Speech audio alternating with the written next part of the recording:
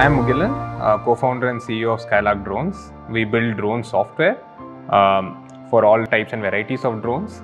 We work with large enterprises, typically Ultratech, Tata Steel, and lot of large mining and solar companies.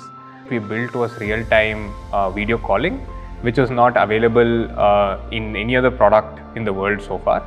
This completely changed the way we used to do inspections and real-time inspections and real-time surveillance in different industries. The drone video call feature actually has some key requirements. Number one being that sending video real-time, having a constant communication with the drone pilot as well. So this enables the drone pilot to communicate real-time to some inspectors sitting remotely, and he can inspect critical assets such as electrical towers and pipelines and so on.